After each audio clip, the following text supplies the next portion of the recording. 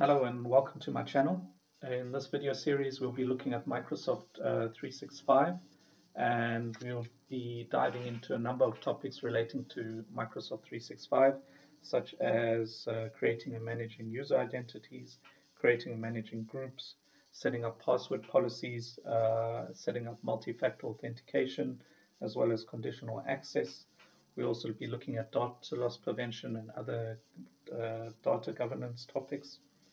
We will be looking at SharePoint Online, looking at the different templates that are available, and as well as the features in SharePoint Online.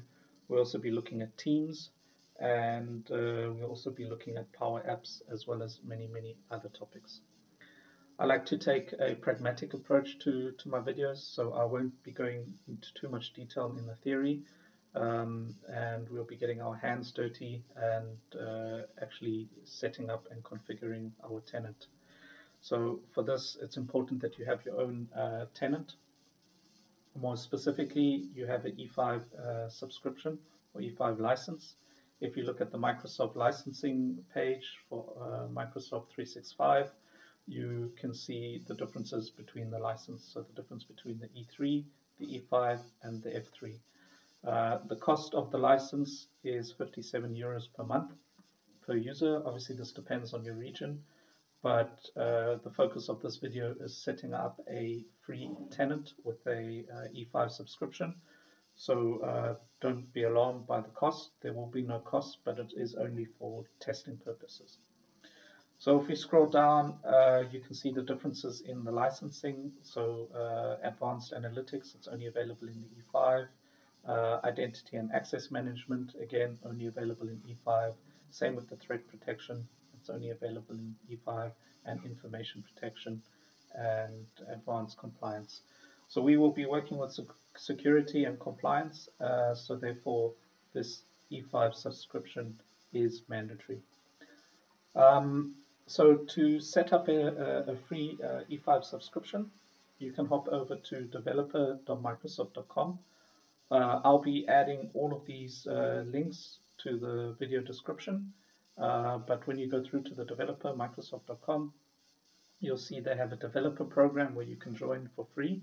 The only requirement is that you have a mobile device as well as a Microsoft email address. If you don't have a Microsoft email address, you can register at outlook.com, or if you already have a Microsoft email address, you can click on the Join Now and set up your free subscription. So if we scroll down over here, you can see you get a free renewable 90-day Microsoft E5 developer subscription. You can click on the link to learn more about it, but if we scroll down, you can see over here you get 25 users as well as the features that you'll get with the subscription. I've already subscribed, so if you click on Join Now, you'll be taken through to another window where you'll be asked to enter your name, your email address, your Microsoft email address, and your mobile device. It's important to have a mobile device because this is how you need to validate your identity. I've created a number of free subscriptions, so I don't know what the limit is per mobile device, but I don't think there is a limit, so you can create as many as you need. So click on the Join Now and enter the required information. When you're finished with that, it will take you through to your Microsoft Developer Program page, where you'll have your name of the URL that you registered, or your company name, as well as the license description and when the license expires. So this expires in 85 days, and I have 90 of the 91 days. When you registered, you added an administrator account. This is the global admin, and this would be the email address of the global admin. As we mentioned in the previous page, we have 25 licenses, and you also have these sample packs that you can enable. So you can have a user sample pack where you can create fictitious users. You can have the same for mail and the same for SharePoint. Unfortunately, we won't be using that because we will actually be creating that ourselves, and we will be creating the SharePoint sites, creating the users, creating the groups, as practices to get familiar with those processes. So if you click on Go to Subscription, this will take you to your page where you can have on the left-hand side here all the applications that you have access to as part of your licensing. So Word, Excel, PowerPoint, and Outlook, as well as OneDrive. We won't be looking at those topics, but Outlook, OneDrive, SharePoint, and Teams we will be looking at. It's important to mention that this screen may change. Microsoft does changes to the environment regularly, so if it looks slightly different, then this would be normal, because they add new features, remove features, and change features on a regular basis. So it's important to read the documentation and be aware of what has changed. If you click on your name, you can see you've got some information about your account, but most important, the area where we will be working in is the Admin Center. So if you click on the link to the admin, it will take you to admin.microsoft.com. Again, if you click on the top here by your name, you see over here it will have the admin account that you're logged in with. You can also sign out and sign in with a different account if you have a different admin account. So over here you can see we have the E5 subscription. You can click and go to the guides and read more information and have a look at some information that you have in your tenant. And you can also click on show all, and you'll see the security, the compliance, the endpoint management, as well as Azure Active Directory and Exchange, SharePoint, Teams, and Admin Center. So for the Office 365 or the Microsoft 365 subscription, we've already set that up. But to be able to use your security and compliance, we need to make some changes to Azure. So if we open up a new tab and we go to portal.azure.com, you'll see we have an option for Active Directory. Again, Microsoft may change the look and feel, but if you're looking for a service, so for example, Active Directory, you can type it in the search and it will display all of the features available according to your query. So over here you can see Azure Active Directory. We also have it listed over here.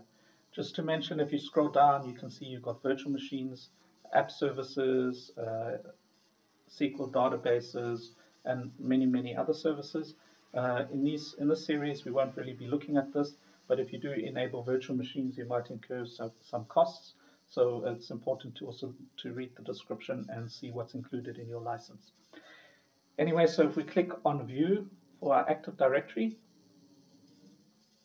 this will take us through to the Active Directory, where you can see your users, your groups, external identities, roles, and administrators. And if we scroll down to licenses, you can see we have some information for getting started with licenses, as well as over here a quick link where you can see your bill. You can manage your purchase additional licenses. We're working with a free subscription, so we don't need that, but we need to enable an additional license. So if you click Get a Free Trial, you can see over here we have the Enterprise Mobility and Security E5, as well as the Azure AD Premium P2. So we will require the features available in the Enterprise Mobility and Security, which includes the P2. So if you click on the drop down over there, you can read some information. You can also click on the link and open the window where it will give you the page where it will give you more information. But you can click on Activate, and this will activate a free test subscription for Enterprise Mobility and Security. So I've already done that, but click on Activate, and once you've clicked on Activate, it will take about an hour to be implemented. This is a cloud service, so it's not always immediate when you make a change. It's dependent on how busy the environment is and also on your location. So give it about an hour, and then you can go into licenses and features, and you can see all of the licenses and features that you have. If you click on all products, you can see it's got the Enterprise Mobility and Security, which we just enabled. It gives you 250 licenses, and then over here underneath you can see Microsoft 365 E5 developer. This was the subscription that the license that we enabled when we clicked on Join Now, and this is the one that we've just created. So for our admin account, it's important that we have enterprise mobility and security enabled. You can see we have none assigned, so click on enterprise mobility and security, and we have no users added over here. So what we need to do is click on assign, users and groups, and you can see over here I have 3 users that I've already added to my tenant. But if we select the admin user, you have 250 users licenses available, so you can add multiple ones. But for this purpose, I only want my admin user added there. We only need one. And if you click on assign, it takes a little bit to assign it. You can see over here we have a message saying the license has been assigned. And if we click refresh, you can see the admin user has been added here. If we go back to licenses and we click on refresh,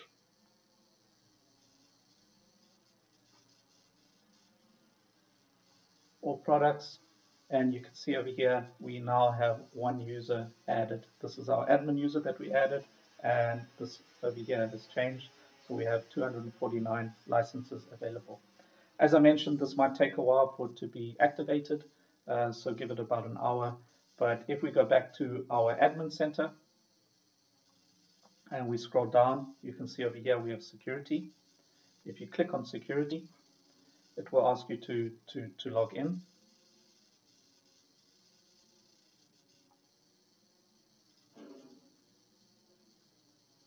Once you have logged in, you'll see you have a number of options. To test that the license has been activated, you can check if you have eDiscovery. If eDiscovery is not available here, you need to wait, give it some time, so maybe an hour or so, and then this should be available. If this is available, then you know that your enterprise mobility and security license has been properly assigned to your user account. Good.